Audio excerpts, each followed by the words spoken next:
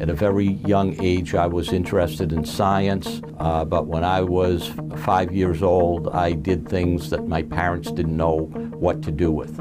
They sent me to adult schools to learn about radios and electronics. By the time I was 7 or 8 years old, I could repair or rewire a TV, a radio, an amplifier. And then in 1967, I was at the Kresge Auditorium at MIT, and the project was a tic-tac-toe machine, and the State Science Fair was sponsored by the Boston Globe, a big Boston newspaper, and I was featured in the article, even though I only came in second. People were fascinated with the complexity of what I had done. A short gentleman with a big smile came up to me and asked me a few questions about the project, and he said, "Gee, we're working on a piece of test equipment, trying to do something sort of similar to that, and we're having some problems." Is that he wrote down some sketches and says, "Here's the problem I'm trying to solve," and he wrote a logic diagram, and I shook my head and I said, "Bob, no, that won't work. You got to do it this way." And we went back and forth for about 20 minutes, and then he said, "What are you doing this summer?" Countdown approaches 0. A moment of enormous tension. From Lithuania to Siberia. Remained unconvinced that he can or should negotiate with It is the business of the President of the United States to concern himself with the Atlantic and the public interest and the people. The Defense Support Program ultimately came about due to the Cold War between the United States and the Soviet Union that took place after the end of World War II, as well as the development of increasingly powerful nuclear weapons, as well as intercontinental ballistic missile technology. So what the developers of DSP wanted to do was to ensure that the United States had as much time as possible to respond to any sort of nuclear attack that the Soviet Union initiated. So it was important for the program directors of DSP and its predecessors to provide the means to detect these missile launches as quickly as possible. May 17th, 1967, I officially became an employee of the company.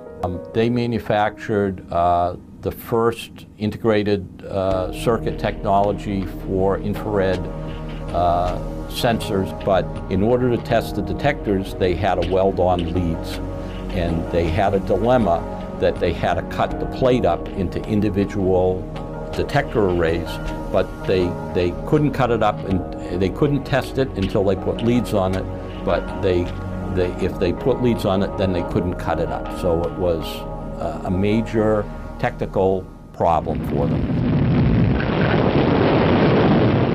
Within 2 weeks of working on the job, I knew we were doing a satellite, even though back then, in 1967, everyone was thinking about the moon. Now, the heart of DSP is its infrared detection and tracking capabilities, which captures the heat signatures of missiles and atmospheric explosions.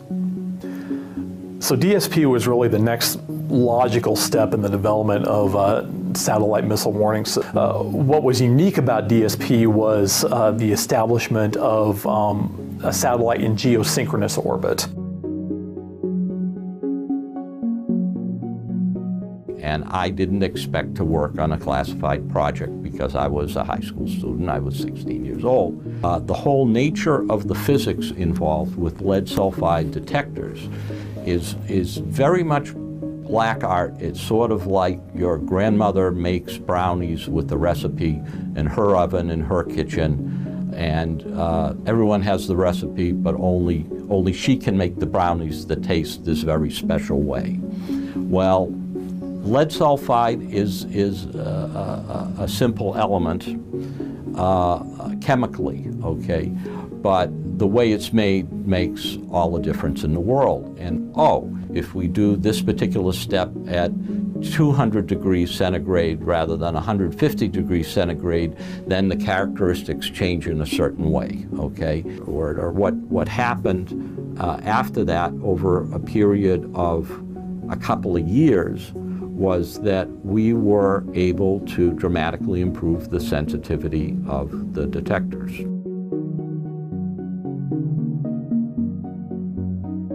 Another thing that the operators discovered was that the sensors were sensitive enough that they could actually detect forest fires and distinguish them from the heat signature of a missile launch.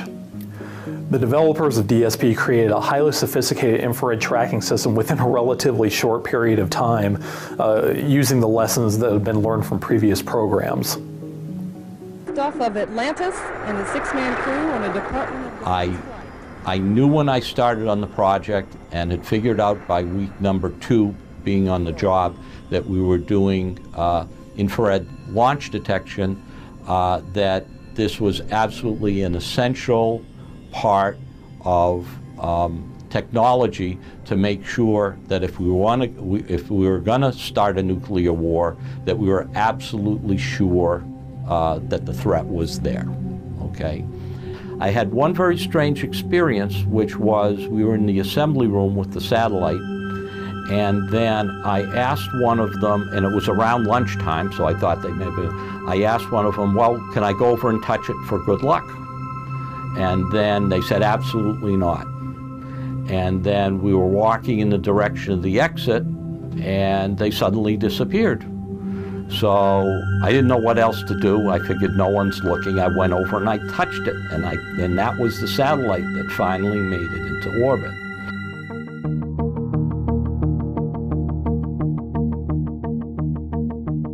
I think the fact that DSP has operated successfully for as long as it has is really a testament to the dedication that the program's leaders and its operators have demonstrated during the course of the system's life over the last 45 years. You have to understand that these are satellites that were expected to last only a handful of months to just a few years at best as operational assets. So this DSP satellite was really, you know, a scientific breakthrough as well as a defense breakthrough. And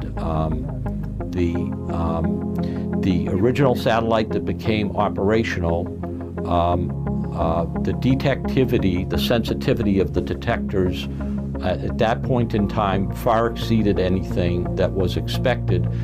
Despite the massive leaps in technological capability that have taken place since the first DSP satellite launched in 1970, the system is still providing critical information to warfighters downrange, is still saving lives, and it's still keeping our country safe. But if you think of it in terms of a 40-year life, what cars on the market, what refrigerators, what anything has a product life like that, and it really says something about doing it right the first time. And finally now we have replacements for it. But it's after 40 years we have a redesign, okay? The original design was pretty good. That's the mark of a truly innovative and successful program, and it's a credit to all of those people who have been involved in the program since its inception. I'm proud that something that I worked on almost 50 years ago there's some of them that are still up there operational, and the design, the fundamental design didn't change for a very long period of time.